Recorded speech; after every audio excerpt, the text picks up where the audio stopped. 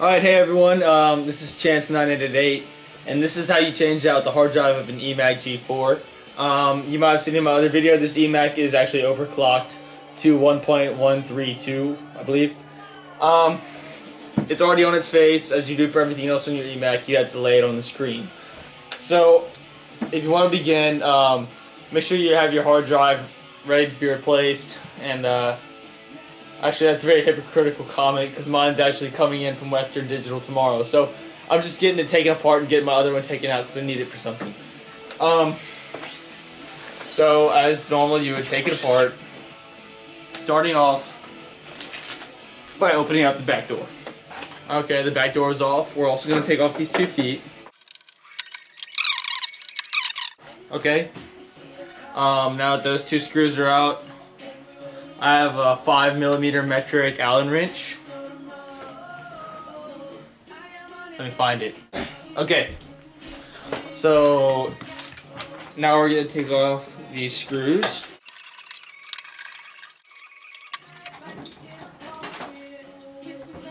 Okay, so now that all the screws are out, as in my other video, make sure you discharge the computer by pressing the power button. You might hear some stuff click inside of it. Just press it a few times. It drains any excess electricity you might have inside of it. Now we're going to lift off the case. Just always be careful because they do have the power switch, and it's really easy to mess up. I actually messed up my last emac and had to replace the power switch, and it was pretty unfortunate because now it's an external super glued thing to the case.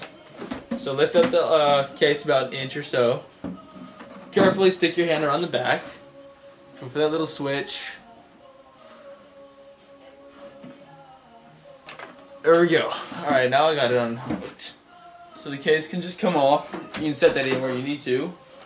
In fact, it also gets kind of dirty, so you might want to clean it out. I did for mine. Here's the emac. Now, as we did in the last video, we had to take this off. By the way, keep your screws organized. They get messy because there's lots. You're taking off lots of screws in this. So make sure you get them organized because they all look very similar. I suggest writing down on a piece of paper and labeling. This pile of screws is for this, etc. But you don't have to if you think you're that good. So, alright, now we're just going to grab by these 2 handles, pull back, and slowly pull it up. There we go. Okay, so now this heat cover's off. I have my screws in a little thing.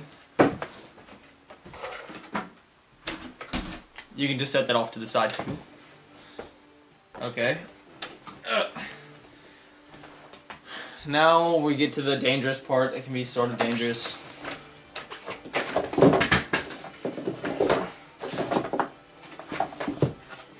Okay, as you probably heard me say 100 times in my other video, I don't ever suggest you touch anything over here because they can be very dangerous. So stay away from this whole half of the emac because it can be generally very dangerous. I would just stay with this area right here.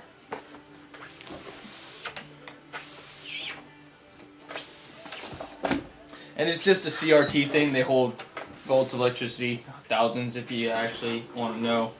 And it can be very dangerous. So, alright. Now for this you have to have really steady hands. In fact, I actually have a glove. Let me put it on real quick. It was my mom's washing glove, so I only have one, but it's what's better than nothing.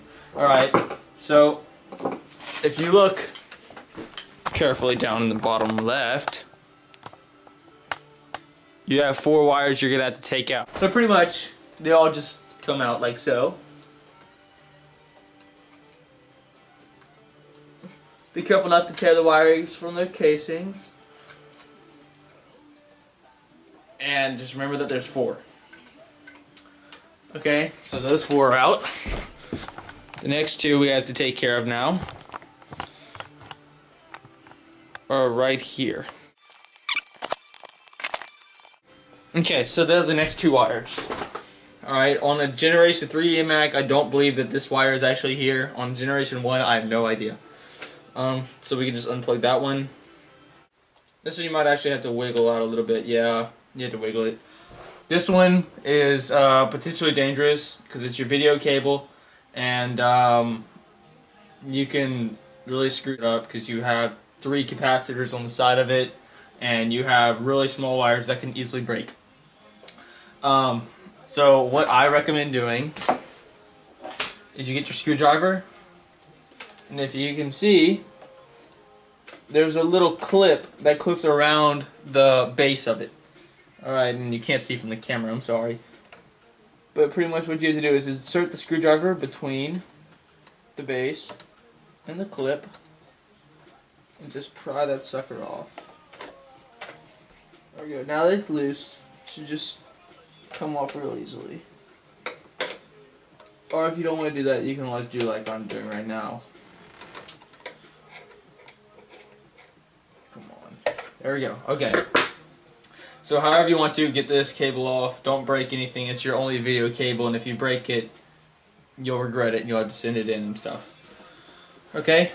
Okay, so now we're zoomed back out on the emac right now. The next thing we're going to do is take off these top wires in the top right. Actually, there's 2 in the top right. There's 1 in the top left. I don't know if you can see this white wire right here right now. So let me just disconnect that real quick. That's your fan cable. Once again, try not to touch that. It could be potentially dangerous.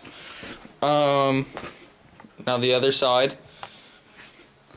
This is a link to your power cable, and you would just go around the other side and pull it off. You'll see it has a clip on and everything, so that sucker will come right off.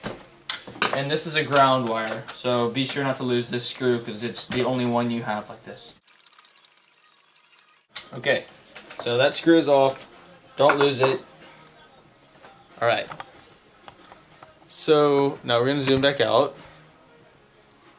Okay. Everything, all the wires are unhooked. Always make sure of that.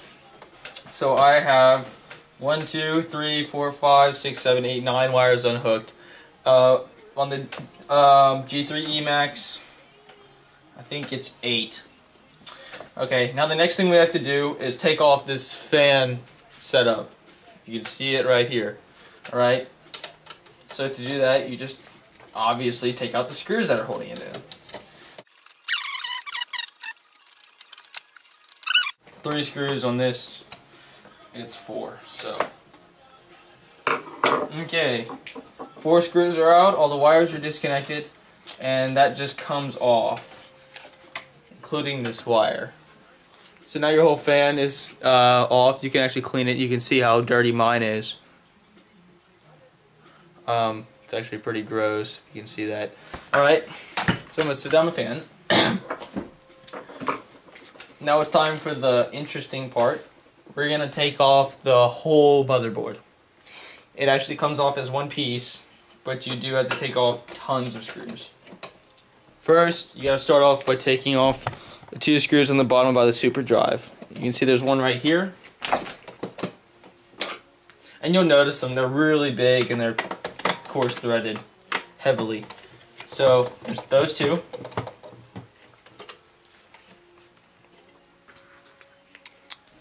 There's actually 2 under here. There's one on the... This is the same corner where you took off those 4 wires earlier.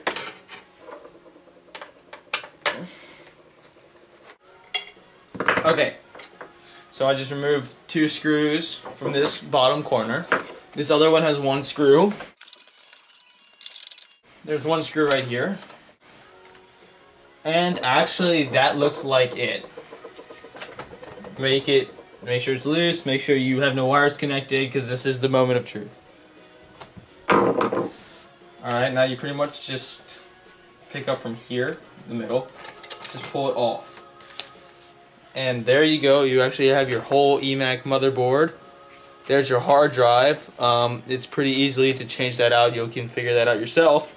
Pretty much you just put it back the same way. There's your super drive, and actually there's your processor underneath that golden heatsink right there. So, good luck with this. Don't get mad at me if you break anything. Feel free to ask questions as usual. Thanks for watching.